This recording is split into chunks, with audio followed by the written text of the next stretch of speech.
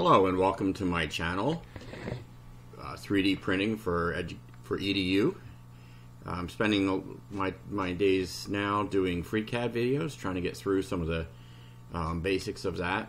And today I'm going to be doing a video on a threaded rod, or actually a lead screw.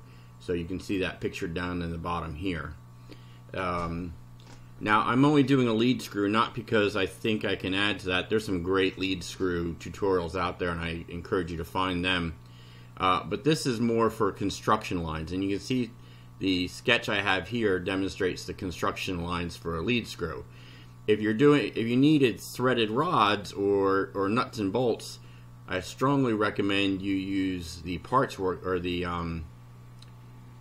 fasteners workbench. And you can see that those items pictured here, and let me bring up the fasteners workbench. The fasteners workbench allows you to, let me get back to that, sorry. Allows you to quickly add up from a variety of fasteners, all of which are configurable by diameter, and they're selectable with pre-configured diameters. And it'd be silly to waste your time redoing these. These are industry standard. You can turn the threading on and off so that it renders faster. So don't spend your time doing nuts and bolts. Use the great work that's already been done. I don't happen to have the name in front of me of who did this, but kudos to the author. This is a tremendous workbench, and I strongly recommend you installing it.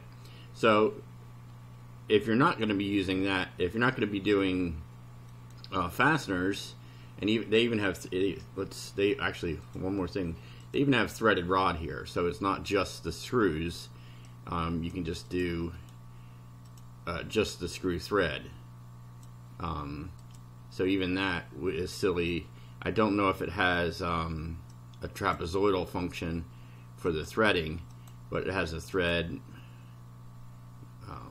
But it would be, even though it's not trapezoidal, it'd be fine to represent a lead screw to an extent. So with that, I'm going to show you how to do this lead screw. And what I have here is, this is going to be parametric, but it's only going to have a couple of parameters. So what we only really need is the thread pitch, the major diameter, and I think I used the minor diameter, and that's it. And here are some of the names for it. The major diameter is to the crest or the apex of the thread. In a trapezoidal one, that's considered that's the flat part, and the valley root is the root of the thread. So in my case, I'm going to be doing radius, and I have diameters represented here, and these are aliased to be referenced in the drawing. I suggest you directly use radii, so there's no calculation in the drawing. But anyway, so let me first show you quickly how some other people have, I've seen other people do the threaded rod. And that's by defining the whole shape like this. And basically this is a profile of the threaded rod. And I don't know if it's just me, but I find this a bit clunky.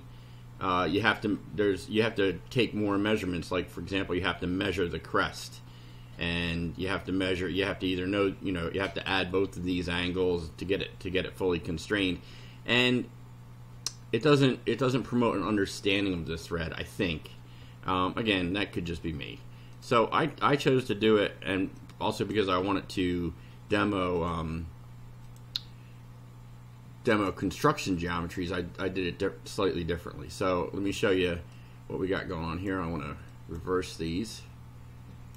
I can never get it to do this the way I want. Alright, so in my drawing here, I start out with a sketch, and I'm going to do a whole new drawing so you can see.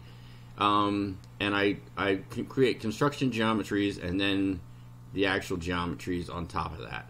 So let's start out with a new sketch to do this, and then so we're going to do a whole new document, and I'll just be using thread pitch and the major diameter for the spreadsheet. Okay, so let's start out with, in our new document, let's actually just close those all together. I'll save that. And let's start out by just creating, in our part design, we'll do our typical body and sketch. We're gonna put that, in this case we're gonna do it on the YZ plane, because later it's gonna be swept around a helix, which is gonna be oriented in the on the Z axis. So I'm just gonna leave that sketch for now, and then I'm gonna move over and I'm gonna do a spreadsheet. And let's just add our spreadsheet, and let's put in pitch and major diameter, and I'm just going to do an arbitrary pitch of 3 or of 2, and our major diameter is going to be 3, and let's alias these. So if you're in this, you can either get to the alias by right clicking and getting properties and then use alias, or if you're in the spreadsheet workbench, you can just click this tag right here and that goes straight to alias. So let's just call that pitch. And let's go straight to alias here, and let's call that MDiam. The non-industry standard names there. Okay, so now that we have a spreadsheet to draw from, let's go back to our, like I said, it always does the opposite of what I want. Don't know why. I think it's whichever one's in front, maybe. At any rate, that's the way I want it.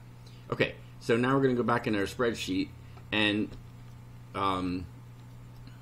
if you saw in the previous one, I used construction geometries to create the angle of the threads, and it also allows you to set it. It sets the depth by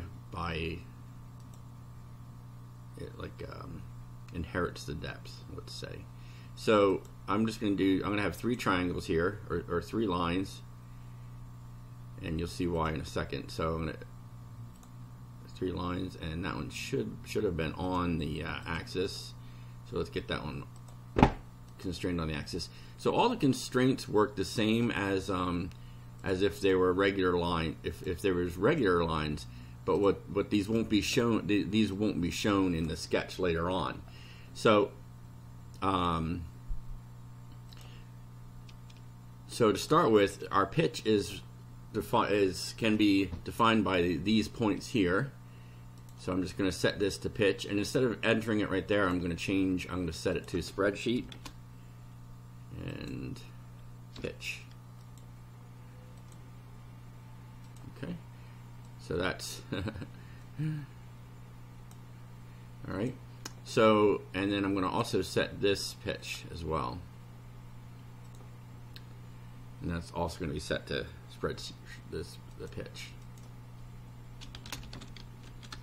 And that'll become obvious as we draw the whole thing later. Okay, so that's it for our construction lines. That's all I need. So now we're going to turn construction lines off. Okay, so now we're just going to draw the shape of the thread. So we're going to have the walls, and then we have the crest, the other side, and I'm just doing this off of here to show you the other wall and the root or the valley. Now, one thing I've noticed is if you do these in the opposite order, the blue line can obscure the white line. So if you do the blue lines, the construction lines first, it doesn't get obscured. And then what I did was I brought them over to the blue line. Even drawing them directly on it got the white lines. Oh, see, nope, I'm going to prove myself a liar. Oh no, okay. So the order you draw these lines dictates which one is shown on top of the other. They're really, embedded within each other, but the program will show you the one that you drew last, I believe. So now I'm just going to constrain these to the angles.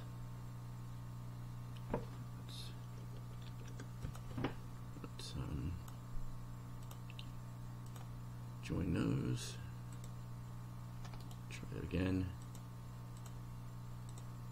Okay, so that's what was happening to me before, is I was getting a not the best representation of, you know, you want to be able to see your geometries, not over top the construction geometries, but that's what it happens. So they're there, even though you can't always see them. Yeah, I'd prefer it if you could say which one got priority. Okay, so so now all we have to do is add our major diameter, and that's to there. That's from crest to the center line. So we're going to do spreadsheet. Oops, sorry, gotta go into function first. And spreadsheet. What was it? M-diam. Okay.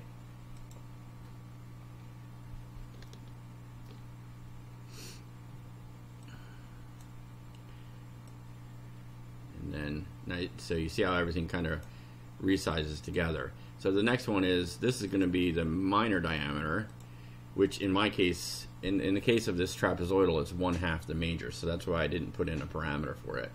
I'm just going to use math, even though math with embedded math is not a good idea for design purposes, because somebody's got to find that.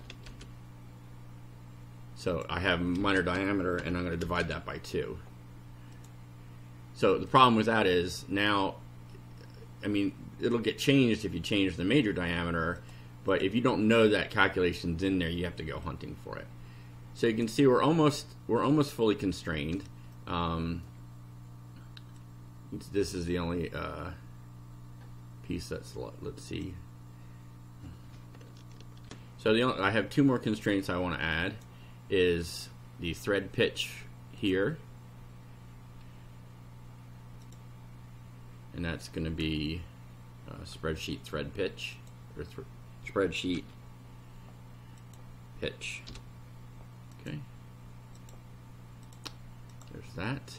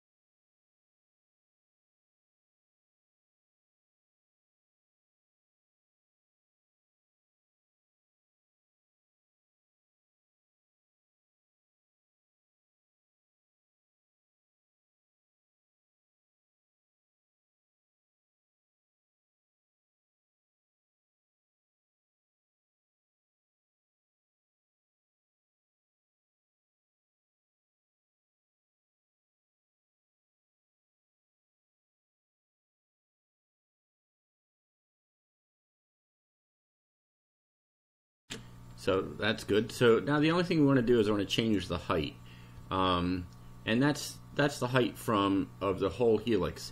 And as you're changing it, you might think, oh, it's just lengthening the length of the line. It's not. It's just allowing the spiral to go to the full height. So, you know, that's right there is 2 millimeters. That's 2.1 or 2.4 to there. So when you get to 3 millimeters, sorry, it'll be halfway around. And when you get to 4, it'll come all the way around because that's a multiple of 2. So 2 millimeters, 2 millimeters. So it has nothing to do with the length. It's the length of the spiral is imputed based on the height, but it's the total height of the helix. So for fun, I'm just going to do, I want to do 6.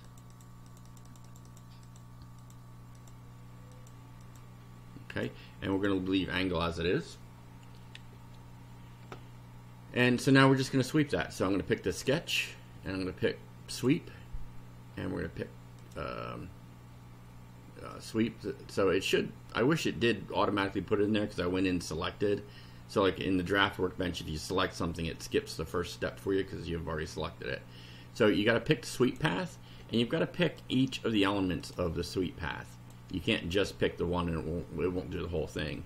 And then when you're finished selecting the elements, you click done and OK, and it's going to sweep. Now this looks really messy, and that's because there's two ways that the FreeCAD decides to orient your sketch. So here's your sketch here, and you can kind of see that it's rotating it with the orientation of the sketch is rotating with the spiral.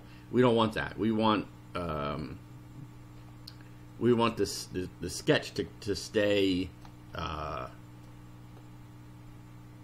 keep its orientation and just basically rotate around the z-axis. So it's basically not going to have a y or an x rotation. It's going to have it's going to rotate around the z and move up the c. So to get that, you just want to set frenit to true, and that just frenit is a thing that talks about vectors and which way they're pointing when you're moving around the curve. So that keeps the sketch oriented correctly. Okay, so that's how to do a basic threaded, not a threaded rod. I always get this wrong. To do a lead screw is a trapezoidal lead screw, Acme style, and you'd need to finish this up by capping these ends. I'm not going to get into that. This was really just about construction lines, which are shown here, and how you can use them to get a drawing, and the resulting object in this is this sketch here. Yeah, and so that's it for today. I hope this was helpful. Sorry if I'm a little disjointed today. I don't know why, but I'm distracted or something. Have a great day. If you like these videos, please subscribe. When I get a new subscriber, it just makes my heart jump. Love it. And like it and share it so I'd like to keep doing these and do specific parts. If you have anything that you want me to work on, I'd love to do that. And just let me know in the comments. Have a great day. Thanks.